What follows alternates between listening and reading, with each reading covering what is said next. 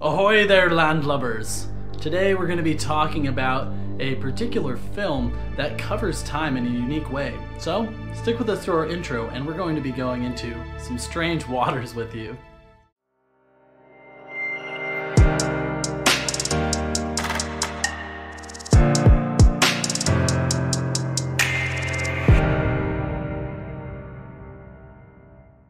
Now, the particular film we're talking about for you landlubbers today is The Lighthouse, and it's not for the faint of heart, but it does have a time-oriented bend. That's right, Robert Eggers' The Lighthouse is a throwback to classic cinema and myths surrounding the ancient sea. It's a psychological movie that has its audience members questioning reality throughout in a big way, and it masterfully incorporates themes of time to build tensions in its scenes. Keeping in accordance with the times, we'll do our best to avoid spoilers when talking about time-centric themes in The Lighthouse, but no promises. As it goes, time's not as linear as many would like it to be. Sanity is not as simple either.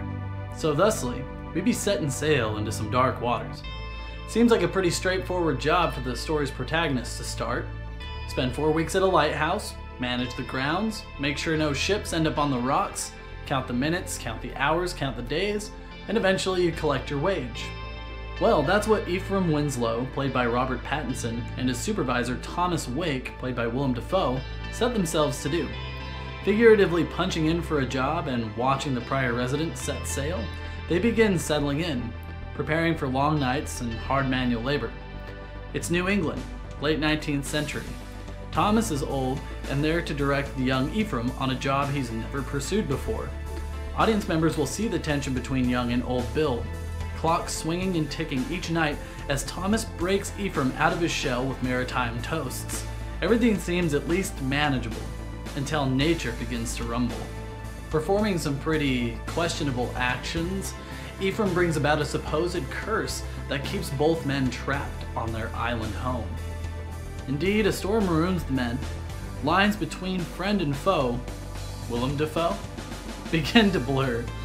Nightmarish visions of tentacles and an obsession with the lighthouse light, which only Thomas, the elder, is allowed to view under lock and key, send Ephraim further into madness.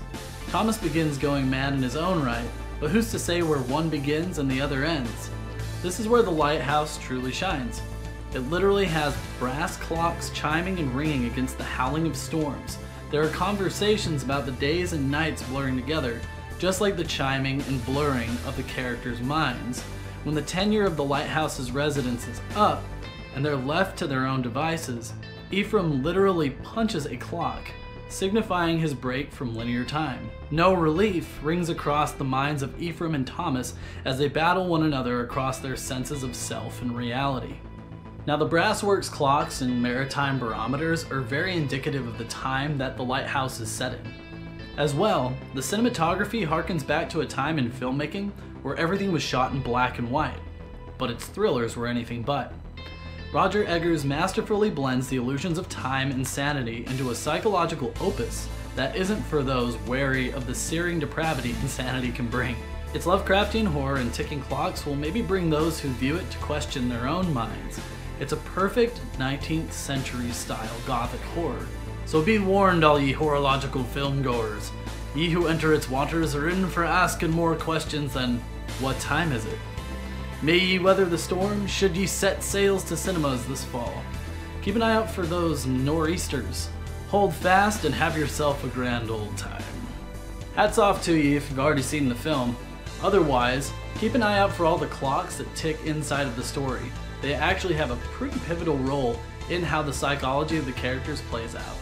And if you've seen the film or have any comments about it, put them down in the comments section. We'll be happy to talk about it.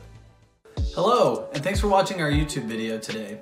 If you enjoyed it, please give it a like, and you can find similar videos right here. For more new and interesting content from Time Sticking on our channel, please subscribe at the link here.